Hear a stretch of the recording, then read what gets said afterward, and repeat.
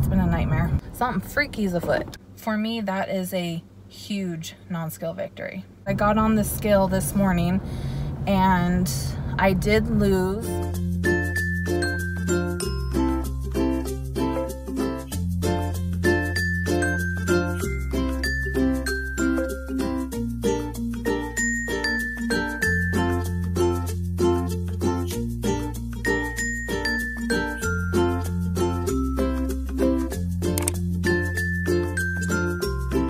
Warriors, welcome to weekly weigh-in number 15. As you can see, today's weigh-in is going to look a little bit different. It's Sunday afternoon and I am headed over to my family's for Sunday dinner. Probably won't be over there very long because I'm having issues. For those of you who have watched my how I got fat video, you'll know that I have some pretty intense challenges with my menstrual cycle, and I've had issues since I was 12 years old. And one of those challenges is that I have days where, well, let's just say that my flow is so bad and so heavy that I am basically bedridden.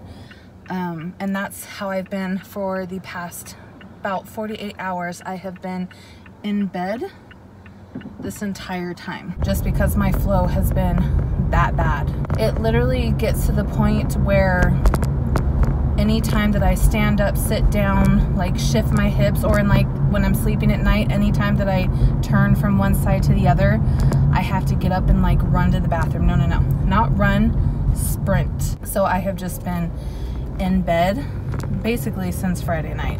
And again, before anybody goes and like calls emergency services, this is something that I have been dealing with in some form or fashion since I was 12 years old. All of my doctors and my gynecologists since then have known about it. I've had many an appointment and test and ultrasound and everything else that you could have in order to try and figure out like what's going on. That's how I was actually diagnosed with PCOS and endometriosis, and they think that endometriosis is like the root cause behind it. I've also been on literally every birth control known to man and had to deal with all of the rebound bleeding every single time one didn't work and we had to switch to another. Ugh. It's been a nightmare. Basically what they have told me is that the only way to get it to stop completely is a hysterectomy. And I don't know, it's just not something that I have been able to convince myself to do yet, especially since it doesn't happen as often as it did in like my teens and early 20s. Like I think this is the first time in maybe 2 or 3 months that it's been this bad. But I still wanted to go over to my family's for Sunday dinner because my mom is making this pasta. I never can pronounce this right, but it's pasta alla matriciana. Like I said, I cannot pronounce it correctly, but I love that dish. And so I was like, I'll go over. It's probably good for me to like finally get up and move a little bit. And I figured why not just do my weekly check-in and film it while I'm driving over there, although I am stopping through Walmart grocery pickup because I was bringing the San Marzano tomatoes and the garlic bread for tonight. So that's another reason I'm going, is because I had already ordered some of the groceries for it before I realized how bad it was going to be. All right, just picked up the groceries, so we are going to head over to Mama Warrior's house. It's actually 54 degrees outside. I don't know what's going on, but something freaky's afoot. So I decided I'm going to get back on the scale.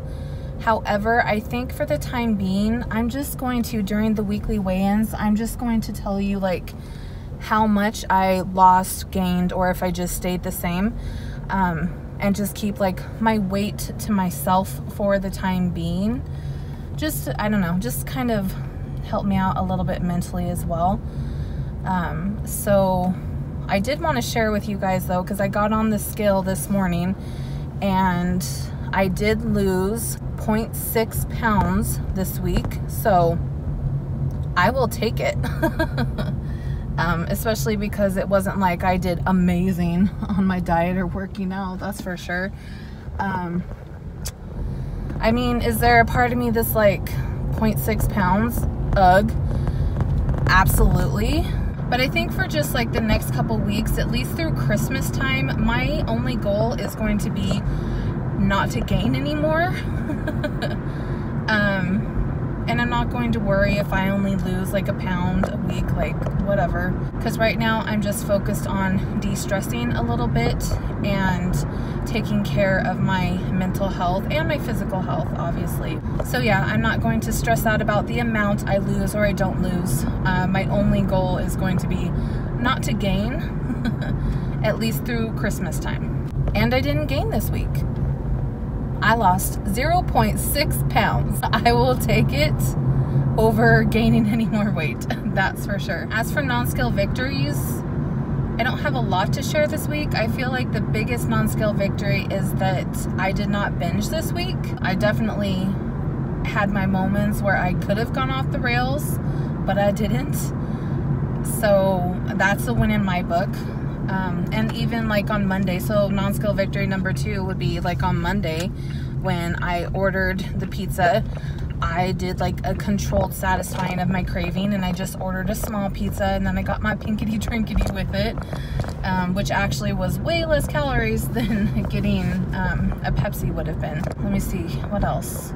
I think non-scale victory number 3 is that I may not have worked out as much as I was working out before, but I still got up and I tried to move every single day for at least 20 minutes. And that was usually like 10 to 15 minutes of a walk away the pounds, and then like 5 to 10 minutes of a dance party. Obviously yesterday and today that did not happen because, yeah. I've barely been able to move without having to run straight to the bathroom. But I'm proud of myself for at least getting up and doing that.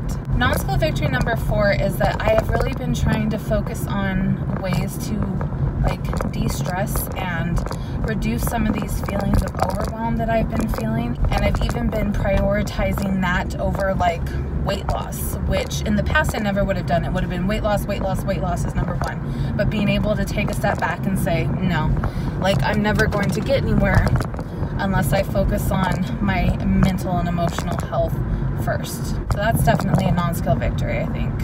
And I think non-scale victory number 5 would just be that even though I have not been feeling not only not motivated, but not dedicated at all to my weight loss goals, I still didn't binge this week.